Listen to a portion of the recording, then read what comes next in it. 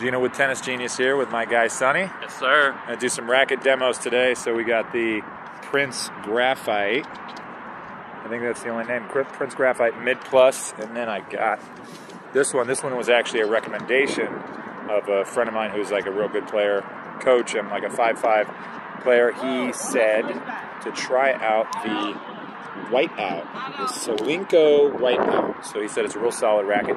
So I'm going to test this one out. You can see me, I got the sun right in your eyes. It's got all right. Whiteout. Yeah. Let's go. All right, broski. Let's do it.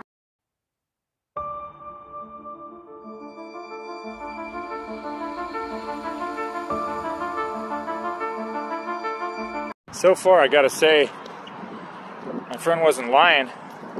The Solinco's a real solid racket. It feels like it doesn't give you too much. It's kind of light, so I haven't really tested it on like absorption of pace yet, but it feels kind of real solid. Like, take a look at this.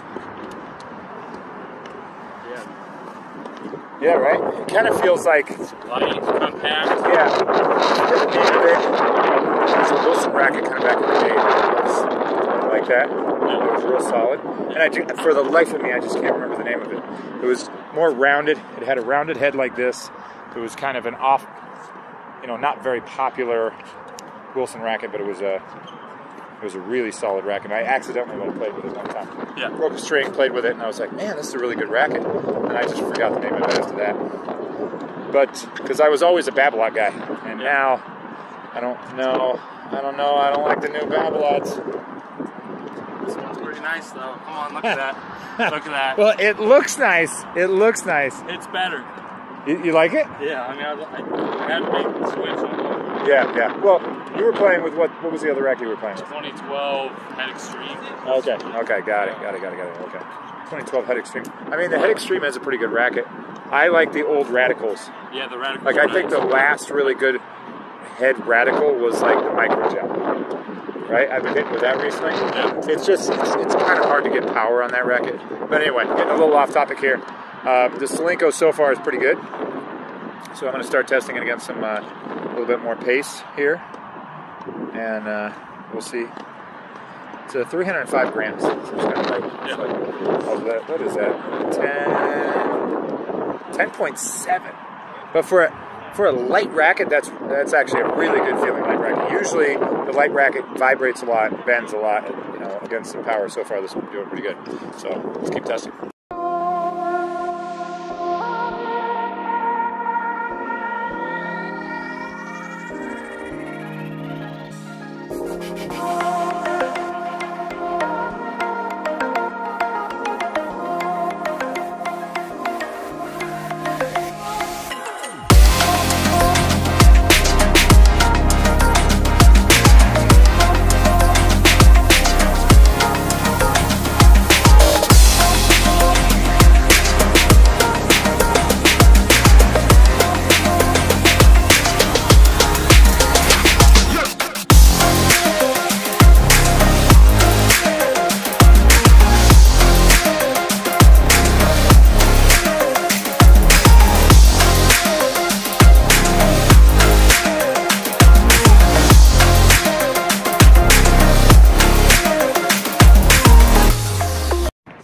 So far, the swing weight on the Solinco is real solid, and it doesn't feel like it's pulling or pushing in any direction. It says liquid crystal technology, foam tech core.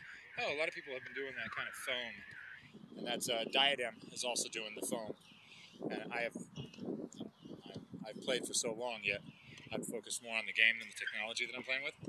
And now they're all talking about this kind of foam technology where they put foam in the beam, in the hollow parts of the beam, to make it a little bit more stable. So Diadem is a big supporter of that, and Solinco, I guess, is as well. I just kind of stumbled upon this racket. So far, pretty impressed. But it may be because I was playing with the wind at my back. Right? Hey, I didn't say nothing. It may be, so I'm gonna check it. it out. Now the Prince so far is, it's a Prince. It's definitely made with the same, like that old mold. You could tell that looks like an old Prince racket, but it's actually a really nice swing weight. It's more rounded on the edges, so you could tell that it's, you know, made for a lot of topspin and two-handed backhand, stuff like that. So I would recommend trying that racket out, but let's see how it does on forehands against the wind. Huh?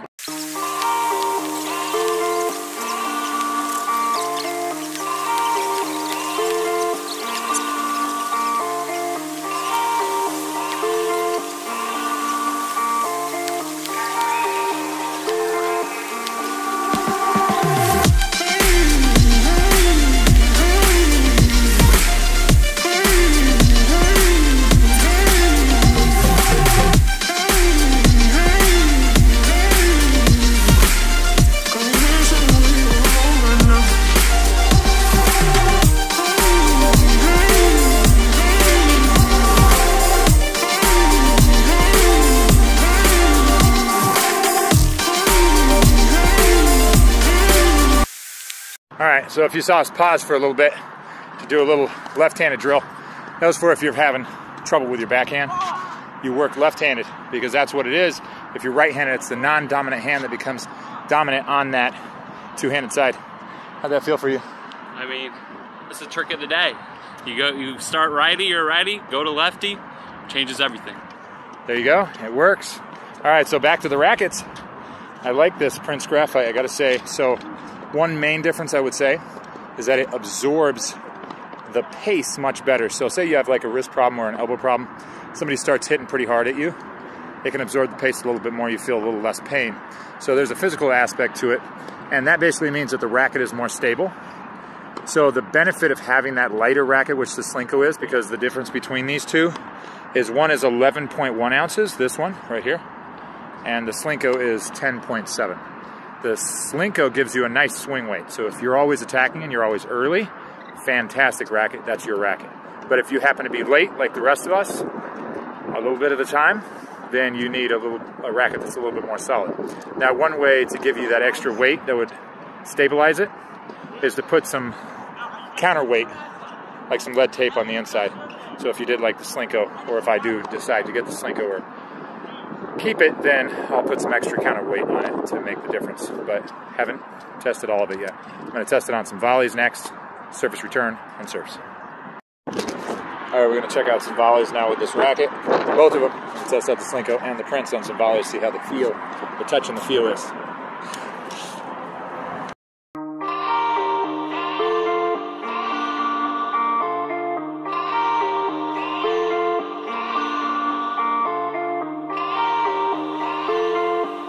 So for volleys, I'd say Solinco felt pretty good, but again, it was like an attack. I got to keep attacking with that racket. And the Prince felt like an overall good feel, so you could attack with it, have some control, and absorb some pace. So I would say so far the biggest thing that I've learned is that the Solinco is for a player who's technically sound or that needs power.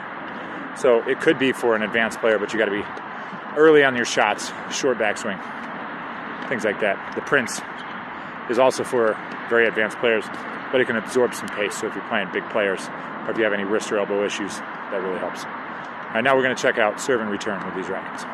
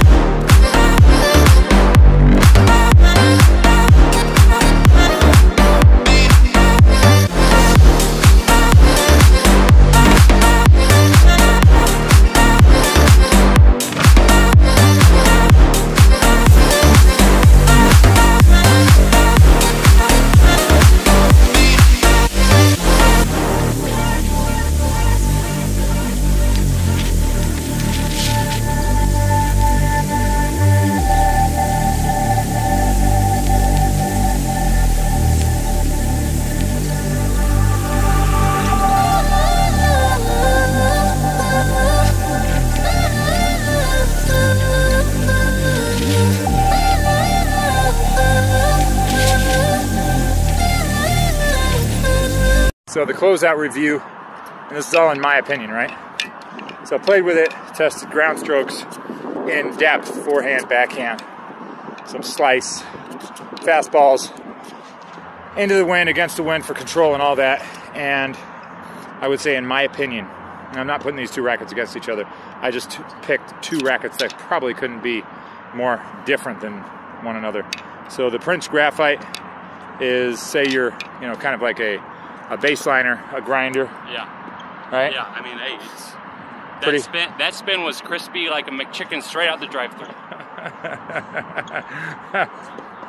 Or if you're a serve and volley, or you're hitting a lot of things early and clean, or want a little bit more pop, it seemed to give me some more pop on my serve, was the Whiteout, the Solinco Whiteout. So I would suggest that those two different game styles really matter when choosing between these two rackets.